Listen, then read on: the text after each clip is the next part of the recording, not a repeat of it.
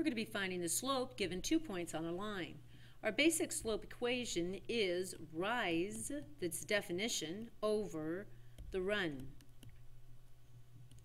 To find the rise, you simply subtract the y coordinates. And to find the run, you subtract the x coordinates.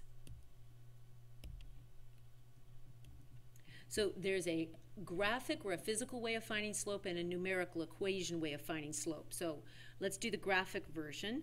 Our rise here is simply the horizontal motion between the 2 points, and our run is that was the vertical motion, and this would be our horizontal motion. So this would be our rise, this would be our run.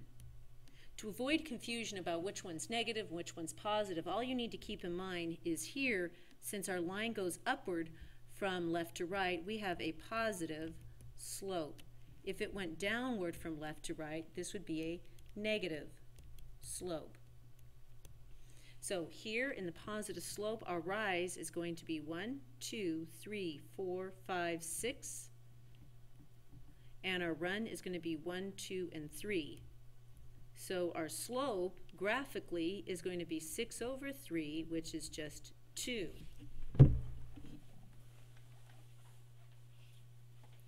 Now if we were to use the equations, we first need the coordinates. The coordinates here is, for this point right here, is going to be positive 4 and positive 4.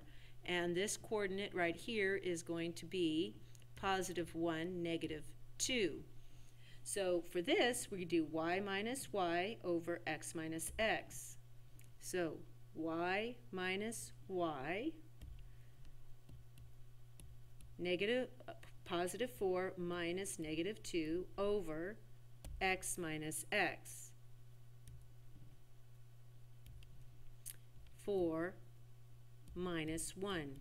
This ends up being 6 over 3, and again our answer is 2. So both the equation and the physical graphic method works just fine. So the answer is 6 over 3, which of course is just 2.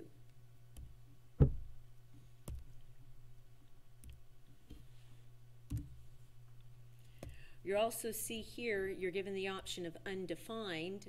Just as a recap, if a line is completely horizontal, rise over run. In this case, it has run, but it has no rise. So it's 0 over a number. 0 over anything is just 0. If a line is completely vertical, rise over run, we have rise, so we have a number in the numerator, but then we don't have a run. We call that 0 in the numerator, and of course 0 in the numerator is undefined. So vertical lines are the ones which are undefined, horizontal lines are the ones which are 0.